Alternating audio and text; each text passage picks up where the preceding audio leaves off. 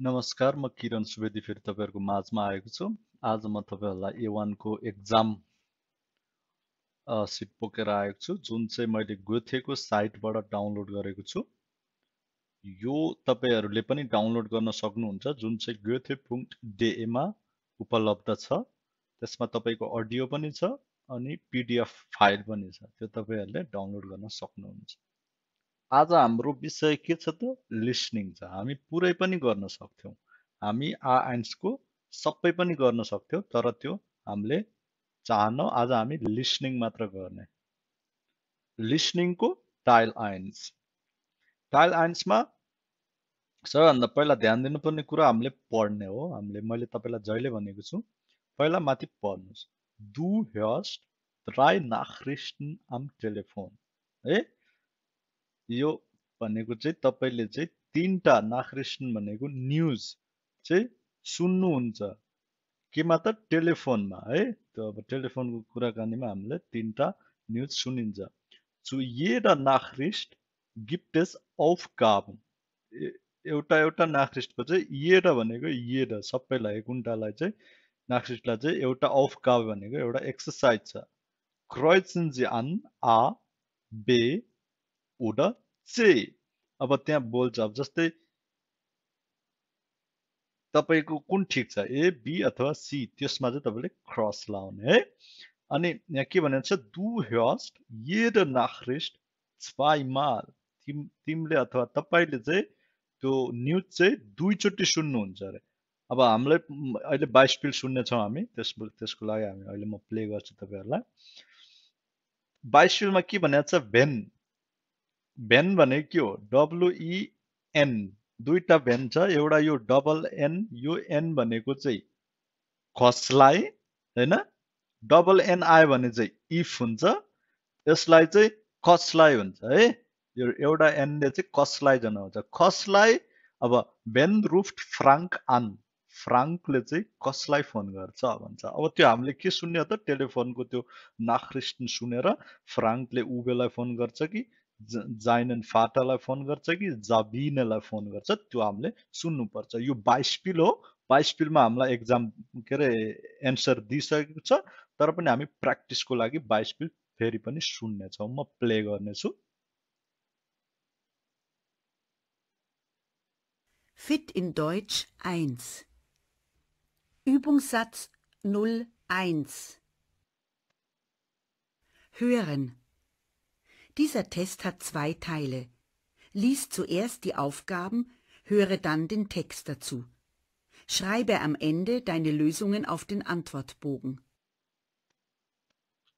तपाईहरु यसमा कन्फ्युज हुने होइन, किनकि अब यहाँ 22 पिल नुम्मा आइन्स नभन्नेसम्म तपाईहरु चुप लाएर बस्ने, यहाँ सुन्छ। अहिले टाइल आइन्स भन्छ, अनि यहाँबाट यसले यो सबै पढ्छ, अनि 22 पिल भन्छ, अनि त्यहाँबाट बल्ल यहाँबाट सुरु गर्छ। Teil 1. टाइल आइन्स भन्छ। Du hörst 3 Nachrichten am Telefon. Zu jeder Nachricht gibt es Aufgaben. Kreuze an A, B oder C. Du hörst jede Nachricht zweimal.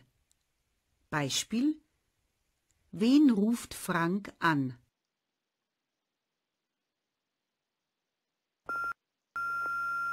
Hallo Uwe, hier ist Frank.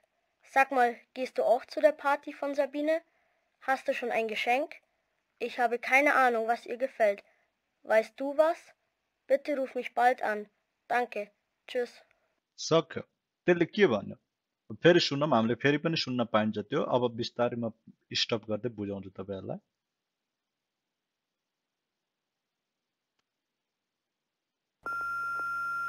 Hallo Uwe, hier ist Frank. Hello ube भने अब तपाईले phone गरेपछि त तपाईले कसलाई उबेलाई phone गरेपछि हालो ube भन्नुहुन्छ नि त। अब सबिनालाई फोन गरे भए, जाबिनेलाई फोन गरे भए हालो जाबिने भन्नुहुन्थ्यो नि त। फ्राङ्कले त्यसले के भन्यो त? हियर इज फ्राङ्क पनि भन्यो। म फ्राङ्क बोलेको, high ube, here is Frank भन्यो हैन। Sag mal, gehst du auch zu der Party von Gehst du auch zu der Party? पार्टीमा जान्छस् त? Sabine? जाबिनेको अब यहाँ जाबिने नि भन्यो, मान्छेले फेरि जाबिने भन्छ, तर त्यसले कसलाई फोन गरेर चाहिँ उबेलाई फोन गरेर के सोधेर रहेछस्? त चाहिँ जाबिनेको पार्टीमा जान्छस् त भनेर सोधेर रहेछ। Hast du schon ein Geschenk? Ich habe keine Ahnung, was ihr gefällt. Weißt du was? Bitte ruf mich bald an. तैँले केही गिफ्ट किनिस् मलाई थाहा छैन उसलाई के मनपर्छ तँ केही किनिस् भनेर भन्यो उसलाई थाहै छैन अरे के किन्ने उसलाई थाहै छैन अरे त्यही भएर उबललाई सोधेको उसले अब यसै गरी हामीले चाहिँ टाइल के अरे नम्बर नुमा आइन्समा जाने Danke. हो Tschüss. नुमा आइन्समा चाहिँ बल्ल हाम्रो नम्बर पाक्छ त्यो त 22 भयो हैन Lies die Aufgaben 1 und 2. 1 र 2 पढ्नु भने तपाईहरुलाई यो यति बेलाको 30 सेकेन्डको समय दिन्छ 1 र 2 पढ्नुस् भने युलिया बेडाङ्क्ट जिक फ्यो युलियाले चाहिँ के को लागि बेडाङ्क्ट गर्छ त गेबुस्टा गेसेङको लागि गर्छ कि उलप्स फोटोको लागि गर्छ कि हैन पोस्ट काटेको लागि गर्छ त्यो प्लस जी रुफ्ट भिडा आन उसले चाहिँ फेरि फोन गर्छ कहिले फोन गर्छ in 2 tagen oder morgen oder am Jetzt hörst du die Wochenende erste Nachricht. अब सुरु हुन्छ तपाईहरुले पढिसक्नु भयो होला एउटा नाखरिस्टनमा दुईटैको एन्सर आउँछ त्यसले दुईटै बोल्या हुन्छ त्यही भएर एकदम ध्यान दिनुपर्छ है एकदम राम्रोसँग सुन्नु होला Am Telefon.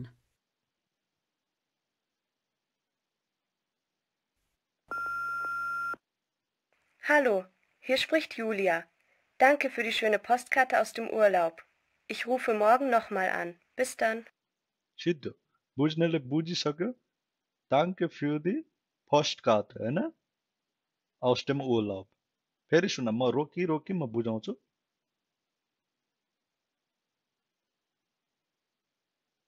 Du hörst die erste Nachricht noch einmal. Markiere dann die Lösung zur Aufgabe 1 und 2.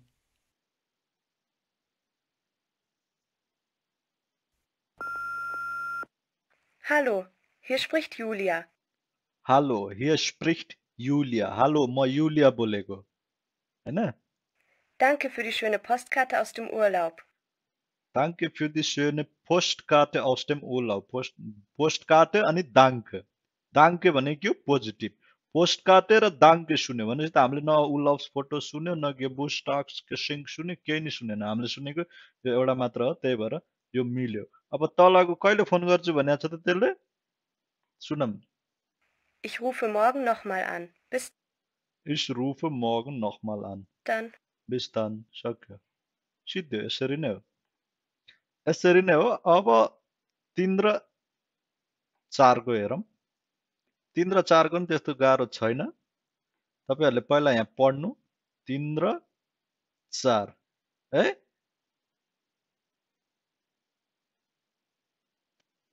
पढेर भ्याउनु भयो के भनेको छ 3 नम्बरमा कार्ल हाट प्रब्लम कार्ललाई चाहिँ प्रब्लम छ रे अब केमा प्रब्लम छ त्यसलाई अब यो होमवर्कको बारेमा रहेछ केमी म्याथमेटिक फिजिक यो तीनटामा केमा प्रब्लम छ त्यो सुन्ने hat Entschuldigung ist bei einem Freund यो साथीकोमा छ कि ist zu Hause यो घर छ कि यो काल हैन ist in der Schule स्कुलमा छ कि अब तपाईले त्यहाँ बोल्दाखेरि के सुन्नुहुन्छ अब यसलाई प्रब्लम म्याथमेटिकमा छ कि यसले मलाई अब प्रब्लम भन्ने बित्तिकै ओ ich habe Probleme in Mathematik भन्छ कि ich habe Probleme in Physik भन्छ कि अनि त्यहाँबाट त्यसले के भन्छ त्यो भनेपछि के भन्छ त म घरमा छु भन्छ कि म स्कुलमा छु भन्छ कि म साथीकोमा छु भन्छ त्यो सुन्ने हामीले है त Die Aufgaben 3 und 4. 3 र 4 पढ भने अब त्यो पढ्ने Jetzt hörst du die zweite Nachricht am Telefon.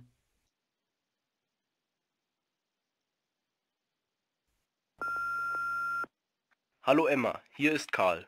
Sag mal, bist du mit der Hausaufgabe in Mathematik schon fertig? Ich verstehe mal wieder absolut nichts.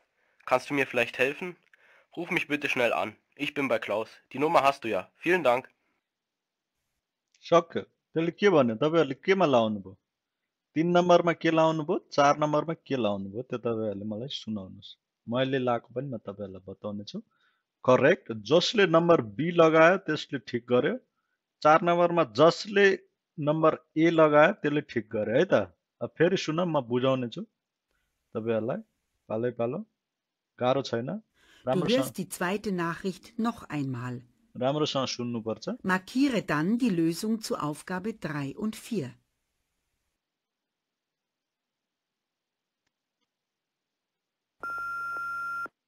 Hallo Emma. Hello Emma भनेपछि यसले कसलाई phone गराएर चाहिँ एमालाई। अब म को बोलेको भन्छ, हाई एमा म सन्तोष बोलेको भन्छ नि त फोनमा कुरा गर्दाखेरि, त्यस्तै हो यिनीहरूको पनि। Hier ist Karl. Here is काल, म काल बोलेको भनेपछि अब यो कालले कुरा गरेर चाहिँ अब त्यसलाई केमा प्रब्लम छ त्यो सुन्ने हो। Sag mal, bist du mit der Hausaufgabe in Mathematik schon fertig? त म्याथमेटिकको होमवर्कमा तैँले होमवर्क सकिस्, म्याथको होमवर्क तैँले सकिस् भन्यो। Ich verstehe mal wieder absolut nichts. Ich verstehe wieder mal absolut nicht भनेको चाहिँ मैले केही पनि म्याथ त मैले केही पनि बुझिनँ त्यसमा त भन्यो। Kannst du mir vielleicht helfen? Kannst du mir vielleicht helfen भनेपछि कसैलाई हेल्प माग्नु भनेको के हो त, प्रब्लम आएर हेल्प माग्नु हो। त्यसैले केमा प्रब्लम रहेछ त यो म्याथमेटिकमा, यो लायो। अब अर्को सुन्नुपर्छ, यो कहाँ छ, घरमा छ कि सुलेमा छ कि चुहाउज छ, सुन्नु है राम्रोसँग ध्यान दिएर, म प्ले गर्छु। Ruf mich bitte schnell an. Ich bin bei Klaus. Ich bin bei Klaus.